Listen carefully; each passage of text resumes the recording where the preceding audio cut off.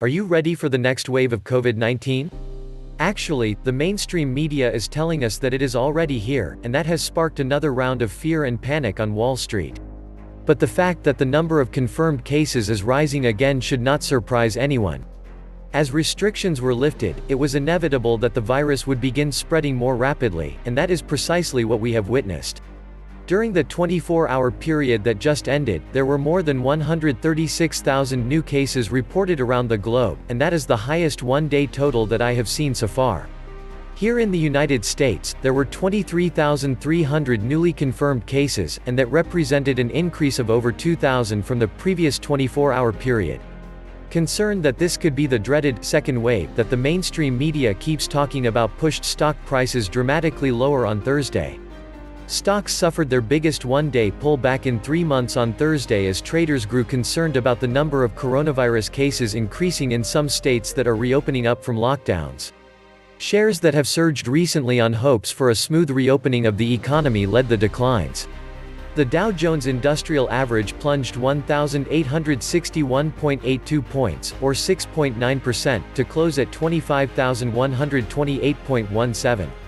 The S&P 500 slid 5.9% to 3,002.10 while the Nasdaq Composite dropped 5.3% to end the day at 9,492.73.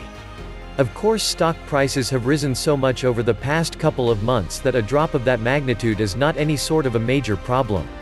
But stocks could drop even further as it becomes increasingly clear to investors that the US economy is not going to be returning to normal anytime soon.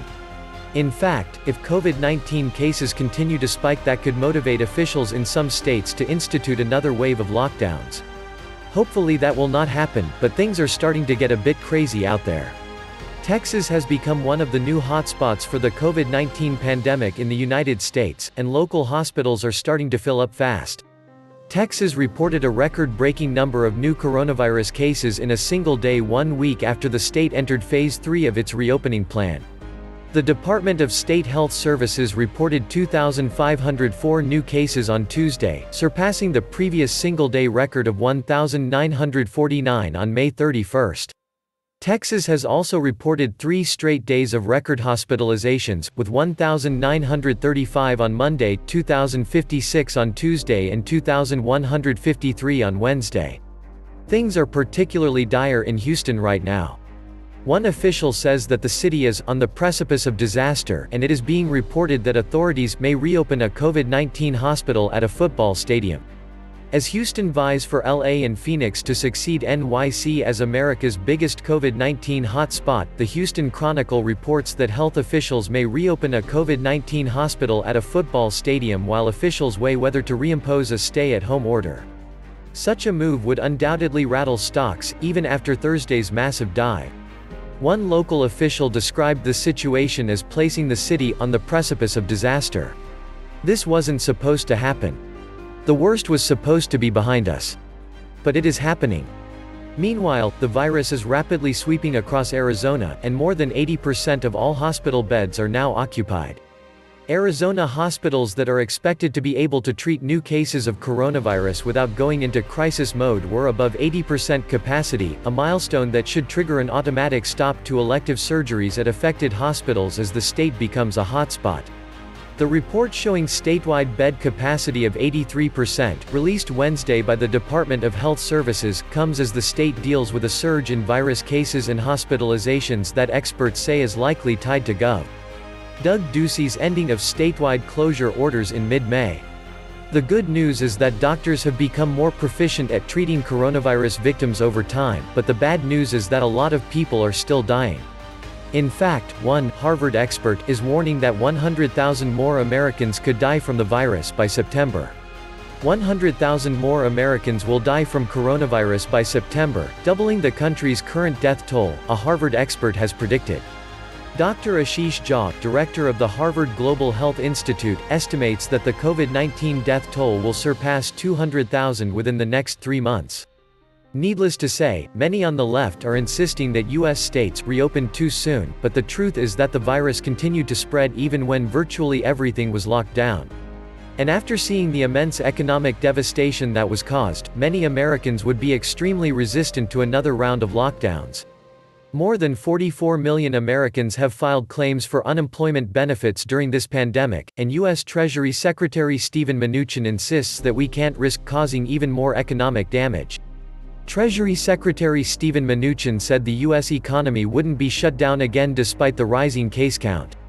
"We can't shut down the economy again. I think we've learned that if you shut down the economy, you're going to create more damage, and not just economic damage, but there are other areas," he told CNBC in an interview. But ultimately it is up to individual state governors to determine whether there will be more lockdowns or not. And it isn't just the US that is experiencing a surge of new cases. All over the globe, we are seeing very alarming outbreaks right now. It's not just the USA. Globally, more than 7.4 million cases have been reported, and there have been more than 418,000 deaths. India reported a spike, nearly 10,000 new cases Thursday. South Korea, the world's success story for its triumphant effort to flatten the curves for new cases and deaths, is seeing a worrisome infection boom. The Institute for Health Metrics and Evaluation said Thursday that it anticipates global deaths into the millions by October.